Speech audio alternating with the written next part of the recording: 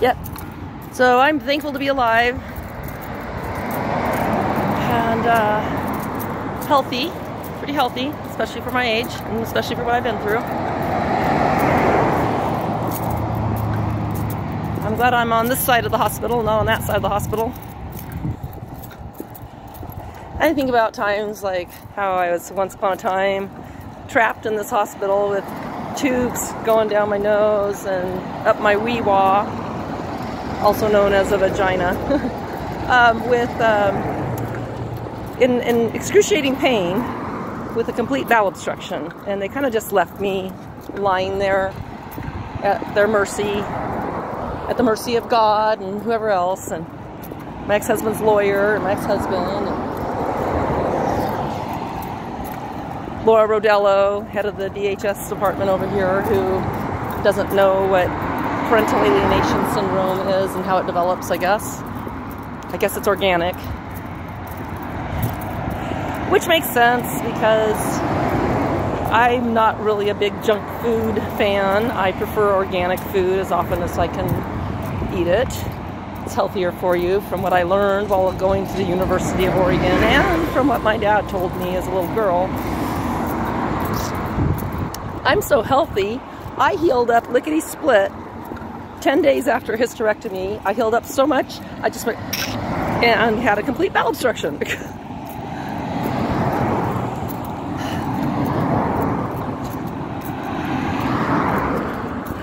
I'm so healthy, I popped out 8 babies and just got right back to work each time. Hardly rested at all.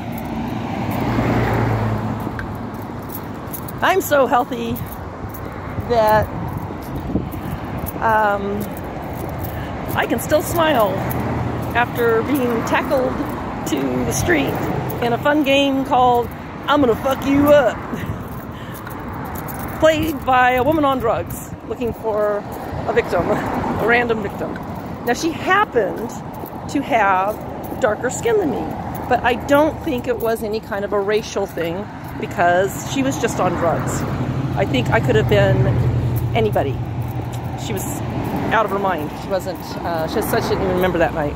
So I'm sure she was just, her brain was stripped down to that of a homicidal maniac.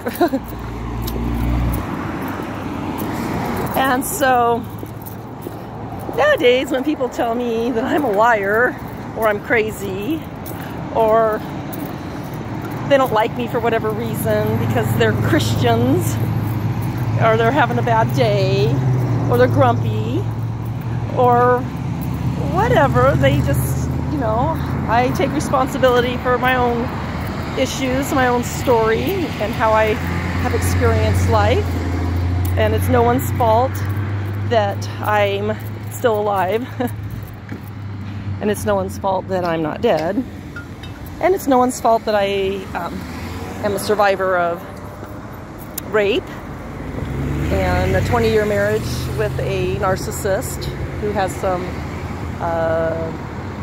unusual phobias and fears and behaviors and doesn't seem to like women or me.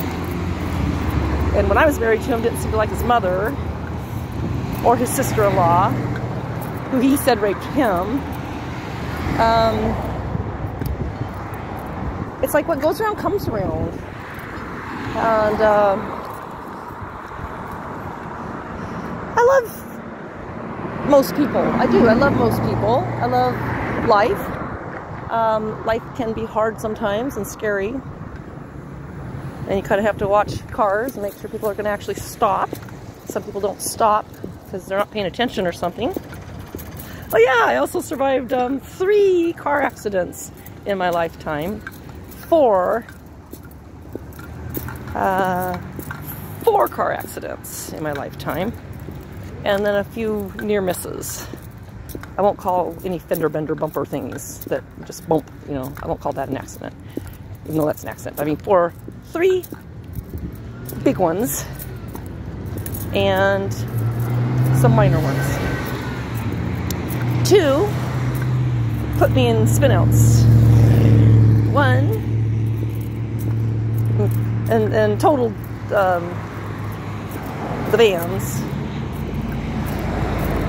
One totaled a van, didn't put me in spin out, but it gave me a whiplash injury. And that took about a whole year to heal up from. I still have to watch my neck.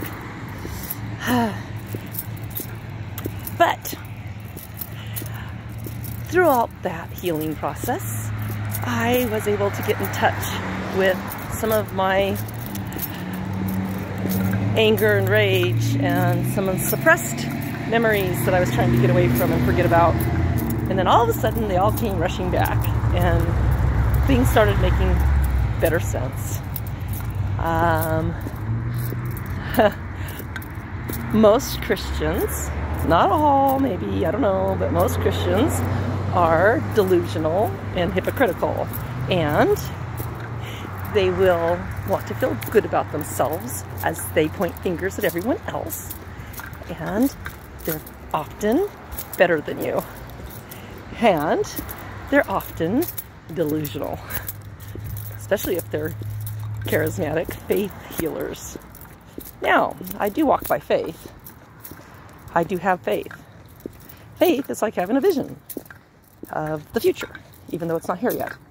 So by faith, I believe that I will get to see my grandkids someday and my children again someday, even though today I get to see one of them graduate over the internet. And I'm excited because he was struggling in school, and just to think that he's graduating is an achievement. Now, this is coming from a woman who dropped out of school more times than I can remember. Because I'm more of an independent researcher. I like to be more independent. I started seeing through the pyramid schemes in higher education too. How some rich people can buy their children's way into a school.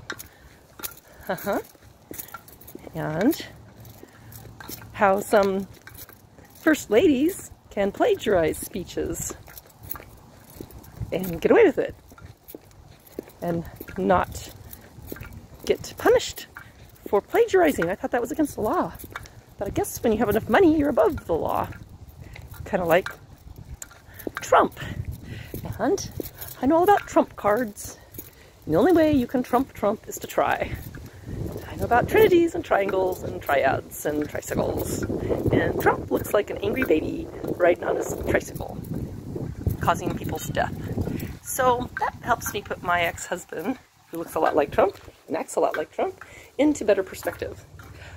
Thank God my ex-husband is not running the world, and he doesn't have a whole lot of money. He just acts like he runs the world from his little control tower where he's probably sitting in a recliner chair.